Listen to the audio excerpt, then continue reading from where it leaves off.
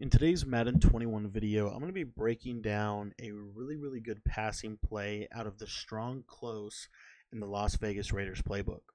What's up, guys? My name's Cody, and I want to thank you so much for taking the time to watch my video today. Now, if you've never been to my YouTube channel before, my channel is entirely focused and centered around helping you get better at Madden 21.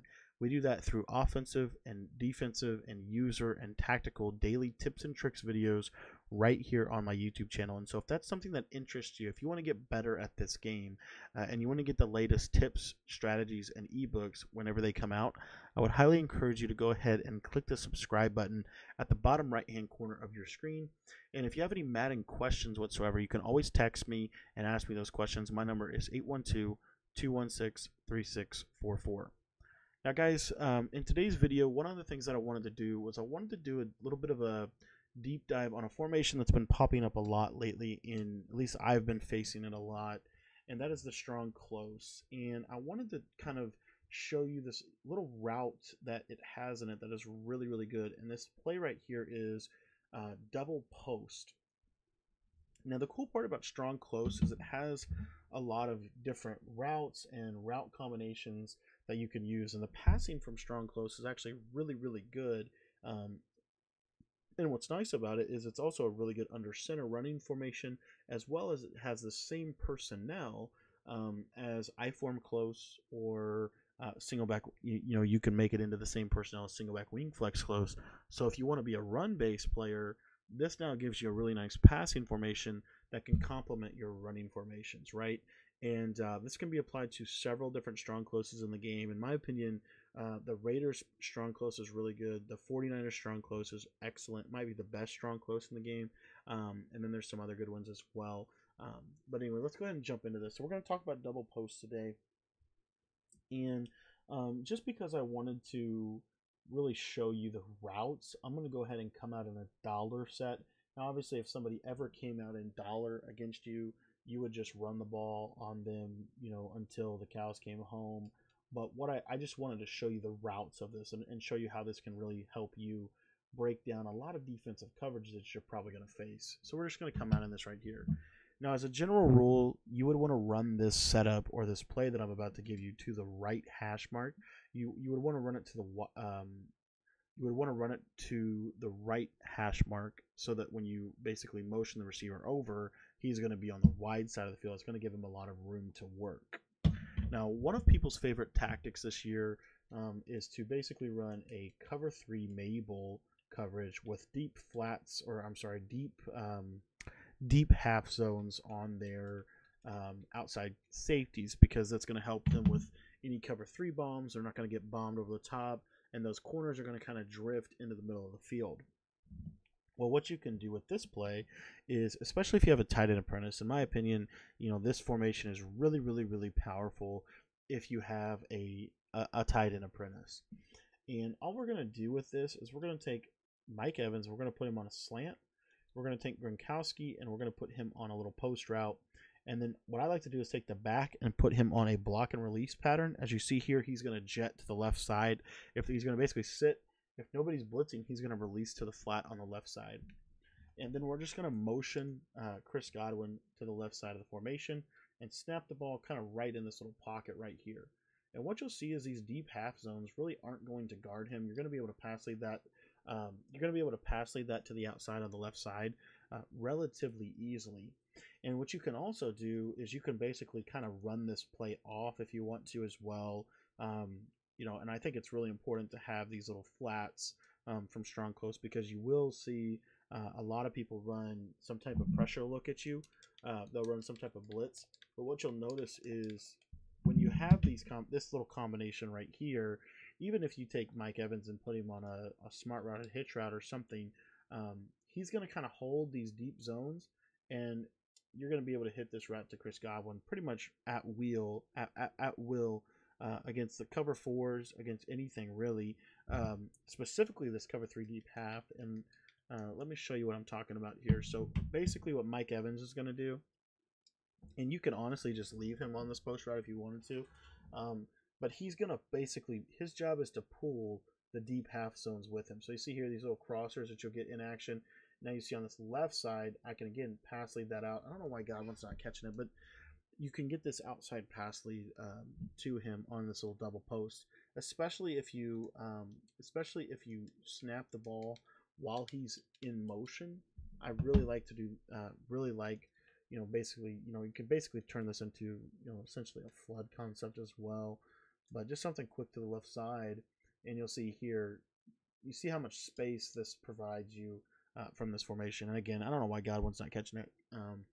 But what you can do with this, like I said, you could take Mike Evans, you could run him on all sorts of different things. You could run him on a slant, you could run him on a deep post, a deep streak. It doesn't really matter what you do with him. There's a lot of different advantageous things that you can do. I would definitely recommend taking your tight end and putting him on a post. And then essentially you could essentially not even have to block your, I just recommend blocking at least somebody when you're passing out of this formation, just because the sheds are a little bit better from under center than they are from the shotgun, in my opinion. One thing we'll try real quick with the receiver is just basically when you throw this to him, if you just click on to the receiver, you should be able to make the catch just fine. And again, I almost like double block and release. Like, I just like to make sure I have good protection when I'm in under center. But right here, again, click on, and somehow he magically caught that one. He wasn't catching the rest of them. But you're going to be able to use this inside post play that way. Now, obviously, there's several other ways that you can do this. One of my favorite things that you could also do with this little play right here is you can motion Godwin to the left. Most people think you're going to snap the ball right here, right? And then essentially what you could do is you could motion him back to the left side and put your tight end on a crossing route or something simple like this. And now what you'll see is you have this inside post to the left side, which he's going to help you break down zone coverage as well. But as you can see, you got that nice tight end crossing route that's going to clear relatively easily against that zone coverage. Another thing you could do is, let's say that you had, let's say you have a tight end apprentice. This little combo right here is so good. This little inside post with that backside slant, and you'll notice that this little post right there, see how it torches the coverage? It just does a good job at getting open against zone. Now, how does this fare against man-to-man? Well, the first thing I want to do is I want to show you Chris Godwin's route against man-to-man with this little motion out. And again, you want to snap him kind of right in here so he gets that cut. And what you'll see is he doesn't really beat man-to-man as well, unfortunately, whenever he goes to the left. But the positive is if you know it's man-to-man or you see something like a man-to-man look, then you can go to this man-to-man setup, which is this simple. You get your post, you got your slant. These little post plays here are going to do a really good job. Mike Evans will cut right inside and torch man-to-man coverage relatively easily. Now, you can kind of use your judgment with this play about whether or not you want to put your tight end on a crosser or a post. Depending on your tight end, I think, honestly, because a tight end with better route running gets a little bit deeper of a crossing route. It's a little bit more effective. So if you're using the Chiefs, you'd probably recommend putting him on a crosser. If you're using the Pats, you might want him to be on a post route. But this is kind of one setup one of this formation for PA post.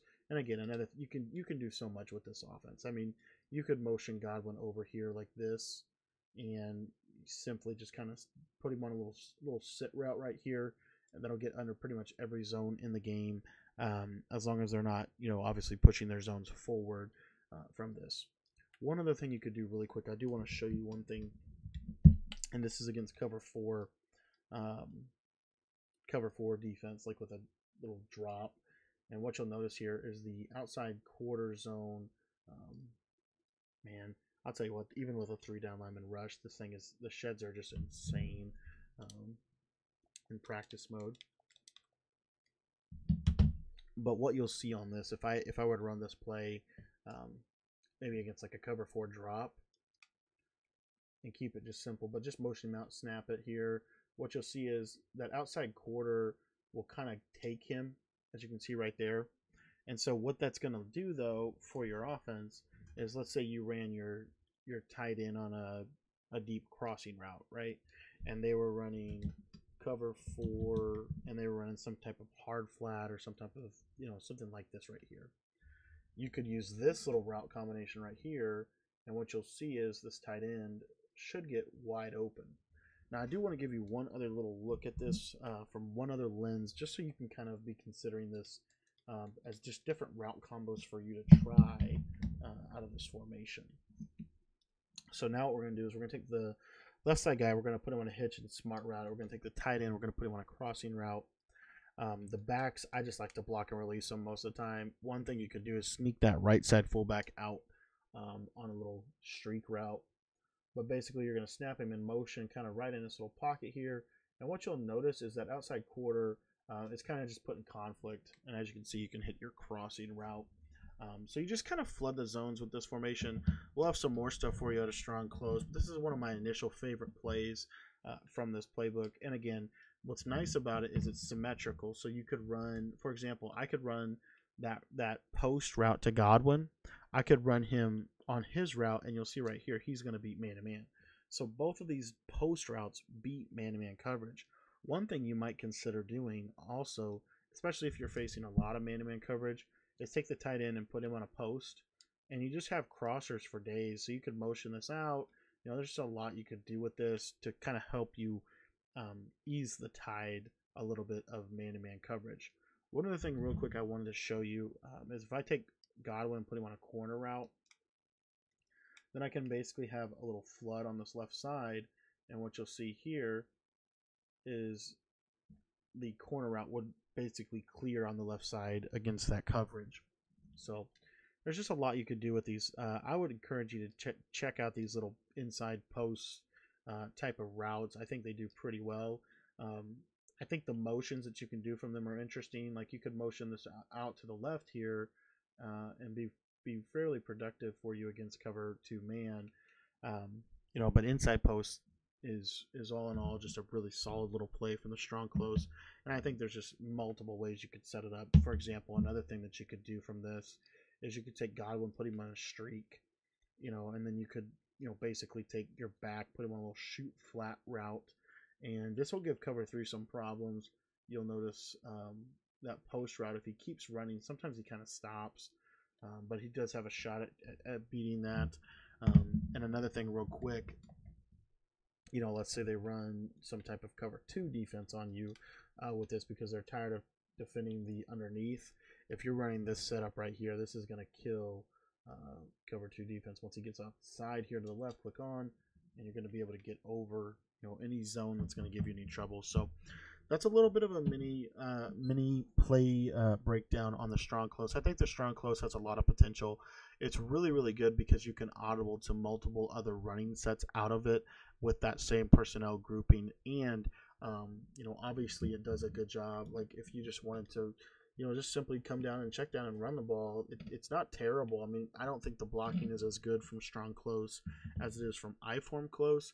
But I think all in all, with the quick flat games and the wheel routes and things like that you can do from it, it could really put a defense in a bind, and it does give you a little bit more balance on the offensive side of the ball. So that's the strong close breakdown. We're going to have more tips for you throughout today. Our next tip video is going to be live at 6 o'clock p.m. Eastern time.